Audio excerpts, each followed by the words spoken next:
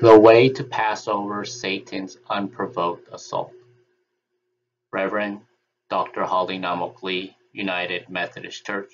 Translator, Mrs. Irene Park. Reader, Mr. Jacob Lee. This video is made by Reverend Dr. Holly Namok Lee, who is a minister of the United Methodist Church. She got a degree of Doctorate of Ministry at Claremont Theological Seminary in California. She is an executive director of Menawan Ministry. She carries a healing ministry. She is an author of 40 books and led 1,000 revival services and over 200 seminars for ministers. Now she lives in California with her husband, Reverend Peter Yongtek Lee. She is the fourth daughter of Dr. Sun Bum Yun, former president of Methodist Theological University in Seoul, Korea. Today, during my prayer time, the Lord asked me, "Do you know what an unprovoked assault is?" I answered that it is attacking someone of no relation with no reason.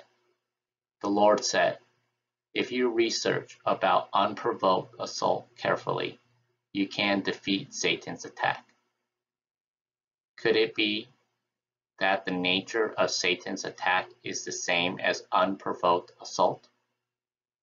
It must be so, because apparently unprovoked assault is called devil's violence in Japan. The Lord explained about Satan's characteristics in more details through unprovoked assault. The first important characteristic of this kind of violence is that the object is unspecified. That means anyone could become a victim without any reason. It is so unfair for the victims because the only cause for the assault or murder is that they were there at that moment. And most of the time, when the offender is asked for the motive of the crime, there is no special reason. Likewise, the object of Satan's attack is not preset. It is constantly open to all. That is Satan's unprovoked assault. Wouldn't it break your heart if your own children experienced such attack? The reason for Satan's such behavior is that he feels delight in kidnapping and torturing my beloved children. Since he had fallen and got kicked out of heaven, he has been bullying my children through reckless, unprovoked assaults. Could you imagine the heart of the parents who are witnessing the suffering of their children? That is the very strategy of Satan. He does not want to see my children enjoy the heavenly blessings which he has lost. He does not want to see them receive my love and wants to cause pain in my heart from watching my children suffer. That is his strategy. It is his evil mind to deprive happiness, make them tremble in fear, and let them live under panic and unrest. The children ought to be healthy, happy, and joyful in order for the parents to be happy. Isn't it right? Then, all the attacks we have suffered so far must have happened at random. But do you think we had a crack to induce the attack? Was it not that we gave any leeway to attack us? Satan attacks whether there is a crevice or not. If there is a crack or a crevice, he will definitely attack. He oppresses, roaming around like a roaring lion to look for a victim. He is tough towards the weak and cowardly toward the strong. That is why you must become strong. But not through your might. It can only be done by my support. Satan's mind is very evil. Correct. He is not just evil, but viciously wicked and cruel. He has nothing to lose anymore. You know the expression all or nothing, don't you? Since I am unhappy, you should be unhappy. I have nothing more to lose. I am at the bottom of a pit, so you fall down to the same place and experience the pain. That is his strategy. The biggest trait of Satan is jealousy. It is the jealousy towards happiness which my children enjoy. Even so, Do we need to hide our happiness which we enjoy in you, Lord? Do not worry, because there is happiness which he can steal and happiness which he cannot steal. They may take away temporal happiness which is visual, but never be able to take away your eternal happiness such as peace, rest, and joy. What you must do is to be on alert at all times and escape from Satan's indiscriminate attacks. There is a way to avoid his strikes. You cannot attack the ones armed with the blood of Christ. Also, you cannot attack the devout families who have accumulated prayers through the generations. Those prayers protect them, and Satan cannot touch them. When he sees the abundant anointing in the family, he cannot go near. He avoids instead. It shall come to pass in that day that his burden will be taken away from your shoulder, and his yoke from your neck, and the yoke will be destroyed because of the anointing oil. Isaiah 10, verse 27. Haven't you seen that the children from the households of faith tend to live without much crises? They seem to repent easily, return to me before encountering a huge hardship, and live rather peaceful lives, don't they? Please teach us how to be armed with the precious blood of Christ. If we knew that, would we be able to prevent Satan's attack? First of all, being equipped with the precious blood of Christ means there is an event of the cross. The cross means total triumph over death by the precious blood of Christ. Satan cannot attack each and every family which has the event of the cross. What would be the event of the cross specifically? Does it mean to nail your passion and greed, die with me, and resurrect?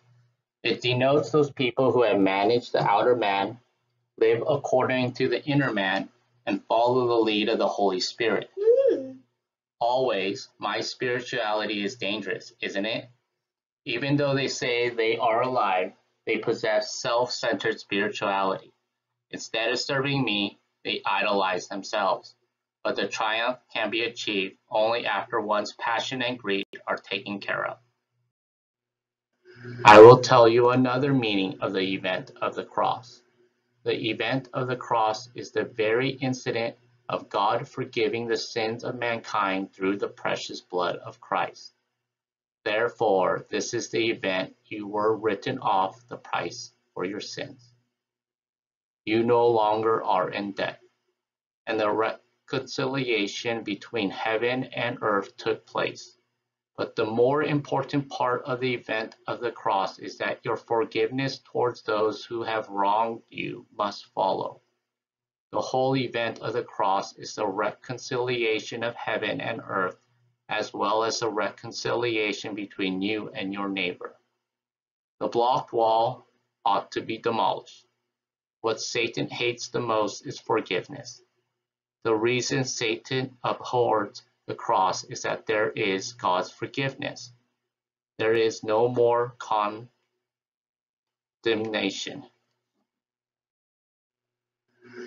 Second of all, it is a family who has praise and worship in the household every day. It would be even better if the communion is included.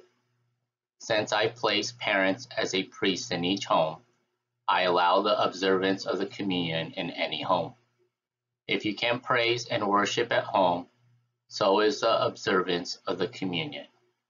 In the early churches, the observance of the communion was always included in the house worship. Your local church law might prevent it, but there is no law which prohibits the communion in homes. During the 10th plague in Egypt, each head of the household of the Israelites smeared the blood of the lamb on the sides and top of the door frames of the houses, correct? There was no leader who visited every house to smear the blood on the doorposts for them. Each family observed the festival, killed a lamb, and prepared for Passover. All festivals were observed by families, and the parents, who are the priests of the family, led them. How many leaders would be able to visit all those families to observe the festival? It is the same with the new covenant. If every household observes the communion, remembering my flesh and blood, Satan will pass over that house. But if the church law prohibits, shouldn't we obey? If the pastor is against it, how can we do it at home? Would it be possible to keep it in secret? The church members would find out somehow. If the church is fervently against it, you would not feel comfortable either. The church law is relative.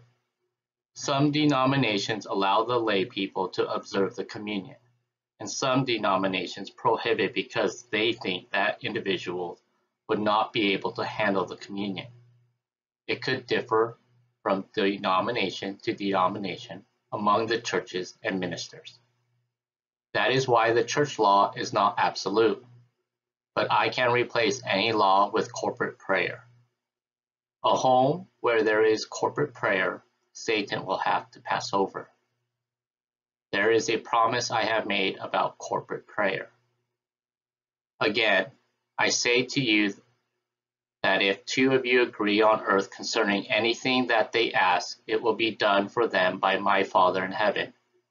For where 2 or 3 are gathered together in my name, I am there in the midst of them.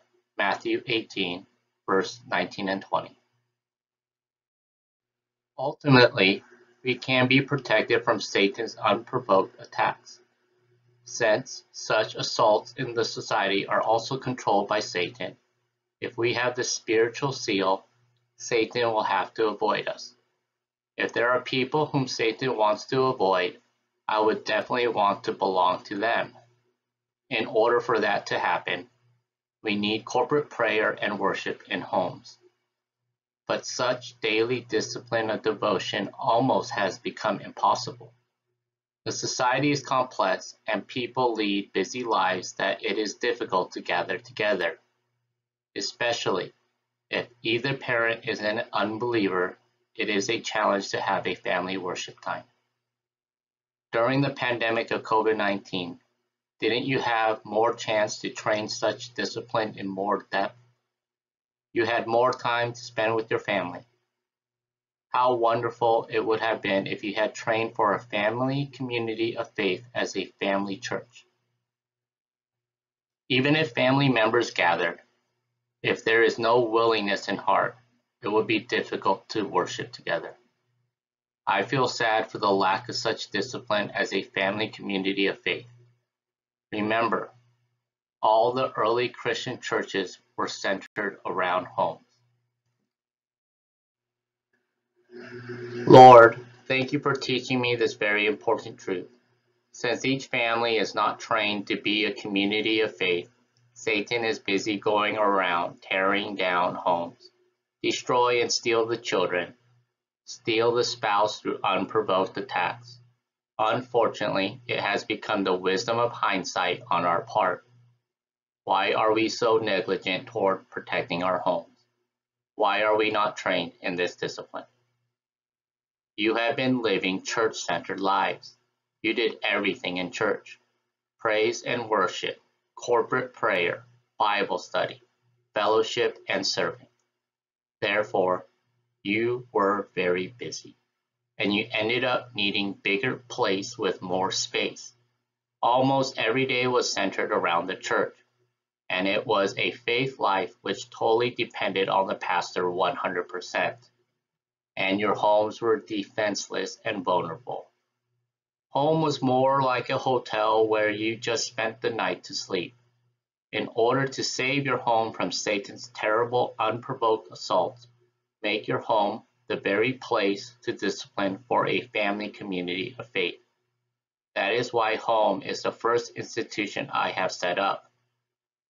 If that is not achieved, home will become the place of fight and argument, division and conflict, and Satan's most favorite place to stay. My beloved, can you understand my heart? I feel so sad why you have to become the victims of Satan's unprovoked assaults. I feel sad as well. My heart always ached to see people's dual facets, being a Christian within a church and become different in the society. But Lord, please give a word of advice for those families who cannot have family worship at home. Any solutions? If all family members cannot be together, at least one person ought to put on oil and worship. Do not make excuses such as it is difficult to get together or someone is an unbeliever. Anoint with oil, read the Psalms, pray, and worship. Read the word prescription for family and proclaim before Satan that the master of the household is me. Then Satan's attack will lessen and his grip on each member of the family will loosen one by one. Where there is treasure, there is your heart always. If you realize the importance of the heavenly treasure called worship, you will find a way to have family worship no matter what. Lord, is it not that we could not? But it seems like we did not want to do it.